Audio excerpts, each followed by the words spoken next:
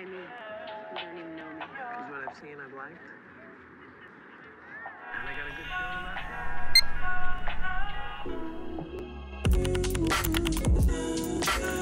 that. What's going on, everyone? John from Hobbyist PCs here. This is the next video in our series. We're going to be talking about Windows settings that you need to know in order to get OBS Studio or Streamlabs OBS or OBS Live, whatever you use, set up properly. I'm going to show you around the different various sound settings that you can mess around with in Windows and what you need to look at before you get things properly set up for yourself. At the same time, I'm going to show you a couple of extra tools in there that'll help make sure that you get things running the way you want them to. And I'll go over those details along the way. All right, here we are at the desktop. The first thing I'm going to show you is how to get to the main sound control panel. There are a number of different ways to get to it.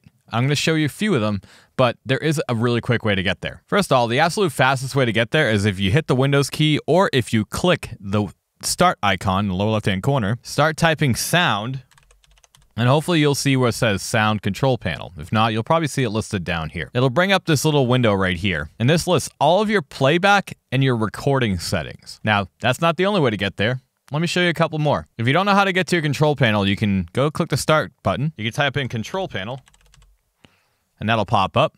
Then you want to go over here where it says view by.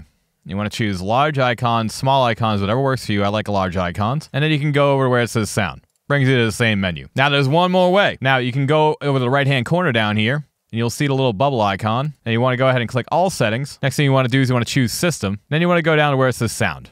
Now from here, you're going to see your main output device. And for those who don't know, input and output are two different things. In the case of sound, usually the input device is something like a microphone, and your output device is something like your speakers or your headphones. So keep that in mind when you look at this. From here, you can choose what your main output device is going to be, and when you select it, it's going to be set as your default device. You can see my list right here is pretty big. I got a number of different things. Most of you will probably have things like speakers or headphones listed here. It'll be listed as Realtek Audio. You might see, this is just my monitor right here. Some of you might have a speaker in your monitor, so keep that in mind as well. NVIDIA typically has a sound driver for your monitor. Some of you might be using Voicemeeter, or maybe you're using a DAC or a audio interface like I am. For me, in this instance, it'll be the Focusrite USB. So that's what I'll typically use if I'm streaming on the same PC. But if I'm using a capture device, or if I want to use Voicemeeter, I'm going to want to choose Voicemeeter input. That's usually where the audio tends to go out. It's kind of funny that it's called Voicemeter input,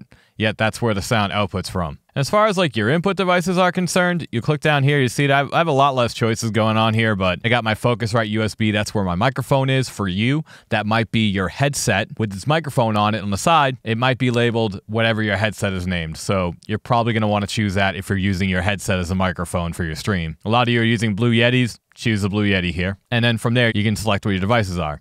But that's not the only way to select these devices. You could also go down to where the speaker icon is in the lower right-hand corner. You can click it, and you can at least choose your output device from this drop-down menu. So that's one thing you could also do. But to also show you how you can get to the sound control panel from here, you can just scroll down until you see sound control panel. You just click that, and boom, here it is. Now, I had mentioned in the previous video that I was going to show you guys what the deal is with sample rate. If you recall from my previous video, when I was showing you the sample rate portion, I mentioned that you're going to have to set the sample rate based on what your sample rate is for your sound card, and this is where you'll do it. If you go to the playback section, normally I use the Focusrite USB. So what I'm going to want to do is right-click it first and go to Properties. Now from here, you'll see a bunch of different tabs. There are some very useful things in here that I'm going to show you in just a moment, but we're going to focus first on the sample rate. This will help you determine what your sample rate is on your system. If we head over to Advanced, you'll see this drop-down menu over here. You want to click this drop-down menu, and you have a number of different choices to choose between when you want to choose which sample rate you want to use. Now, for a lot of you, if you're just using the default sound card on your motherboard, it's probably going to be set to 16-bit 44.1 2-channel. Keep in mind, you want to use 2-channel. That is stereo. If you choose 1 channel, you'll be in mono. None of your audio is going to have left and right panning on it. If you rely on directional audio in your video games, obviously you don't want to use mono. But typically 16-bit 44.100 is just fine. Now in my case, I'm using 16-bit 48,000. That's because I am capable of doing so, and OBS Studio supports that. It's slightly better quality. Basically, you're probably going to hear more high-end detail in the audio. It's what's considered DVD quality, whereas 44.100 is considered CD quality. Both are totally fine. You can achieve good audio either way, but if you're really trying to deliver the best possible quality, then 48,000 is what you want to shoot for. Just don't get discouraged if you don't have it. In this case, you just want to make sure you're set to it, and that's what your playback device is going to be set to. Click OK. Next, you want to go ahead over to the recording tab.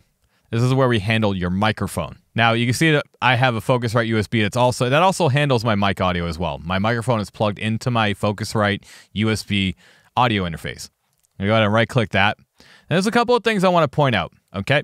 So, for some of you, if you're using like a headset microphone or you're using like a Blue Yeti, you want to handle those two different types of devices differently. Now, if you are using an audio interface like I am, you want to head over first to the Levels tab. And you want to make sure that this is set to 100. This is going to mess with your input volume going into the PC. So normally audio interfaces have gain knobs on them. That's where you handle the volume of your microphone, not in Windows. The same thing also goes to the Blue Yeti. The Blue Yeti itself has a gain knob on it. That's where you handle the volume of your microphone on that gain knob. In Windows, though, you want to make sure that they're set to 100, both of them. Now, if you have a headset mic, it's most likely that your headset mic won't have a gain knob on it. So when you need to adjust your gain knob and gain stage it properly, you're going to have to do it in the Windows settings here. You can just adjust the slider till you get it right, and then you can look at your meter in OBS to see where it's sitting, and then that's how you properly gain stage a headset microphone. I have another video kind of showing how I go over this, and I'll just put a card up on the screen so you can go check that video out. But heading back over to the sample rate, we're going to go ahead and click the advanced tab, and you will see that I have everything set kind of differently here. You'll see that I'm setting this to 24-bit, and that's only because it has to do with the noise floor.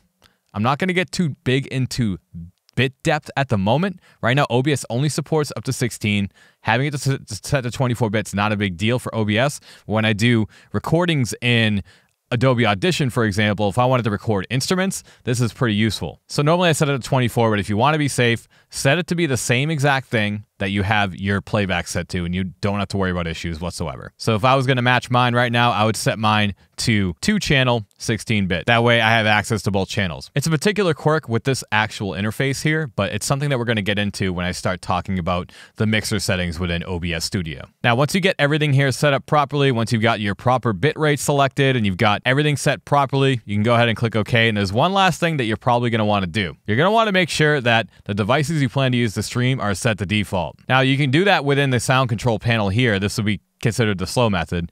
For your mic, it's pretty simple. You go ahead and just right-click it, and then normally it would have option. If you don't have it already set to default, there will be options there. As a matter of fact, I'll right-click here and show you. You see there will be set as default device or set as communications device. If the device you plan to use doesn't have those options, it means that it is set to both of those. The default communications device default, that is normally reserved for things like games. A lot of games tend to use the default communication device as the in-game voice chat microphone. So you're going to want to make sure that whatever device you plan to use to voice chat in-game, that is set as your default communication device. And as for the one you're going to be using for the stream, make sure that is set as the default device. Same thing goes to the playback. More than likely, you can set this as your default communication device right here. If you're using Voicemeeter, this is a totally different thing. I'm not going to get into that. I have a separate video set up for Voicemeeter that'll release at a later time. But normally, whatever device that you're going to be listening to your voice chat in-game in, you're going to want to set that to your default communication device as well. It's mostly a safety precaution. Some games give you options to choose where you can hear your voice chat or what you can chat through, but a lot of games don't. So it's just a safety precaution to make sure that things work okay. I just make sure that whatever device I'm going to be using for streaming or in gaming, I make sure that I have those set to default. And one last time, the quick way that you can set your default from the desktop, at least your output device, is that you can simply click the speaker icon and you can choose which device is going to be your default. It'll automatically set itself to default once you click it, and that's the device that you're going to be using. I recommend that you set the default before you open OBS. If you change the default after you open OBS, your audio might not work properly. So if you run into any issues where maybe you change some things and audio is not playing on your stream, try closing down OBS, changing your default to whatever it needs to be, and then restarting OBS. Now, real quickly, before I wrap this video up, just to kind of show you in the audio settings what you need to look for, I've already shown you where you can identify and find out what devices you have in your system in the sound control panel. You can then go into the audio section of OBS, and then you can also go in here and you can set your sample rate, set your channels, and you can set your desktop audio, which in this case, for me, it's both Focusrite USB for the microphone and the desktop audio device, and then you'll be good to go. And of course, if you're having some issues kind of like figuring out what track is what, this is something I'll just show you really quickly without going too deep into the mixer. That's reserved for a separate video. You can click this little gear icon next to whatever track you're not really sure what it is. You can go down to properties and it'll show you what that track is set to. In this case, the track that I just clicked is set to default. That's just a nice way to help identify which tracks in your mixer are set to which device. I'm recording this on a different day because I almost forgot to mention this part, but this could be a useful tool for some people who might be using something like Voicemeeter, or perhaps just want to have their music playing in the background of their stream, but you don't want to hear it in your headphones and you're not using Voicemeeter. It's pretty easy to get to. You can click this little bubble icon in the lower right-hand corner. You can click all settings, go to system, you can go to sound, then right down here at the bottom you see advanced sound options where it says app volume and device preferences. You can go ahead and click that, and now you'll see all your different apps and programs are listed here, and you can set which app uses which default sound device. And this can be very useful if you're trying to route certain programs into the mixer in OBS. You can even do this with Google. If you open up Google, go to somewhere like YouTube or whatever can play audio. I'm just going to open up one of my videos here.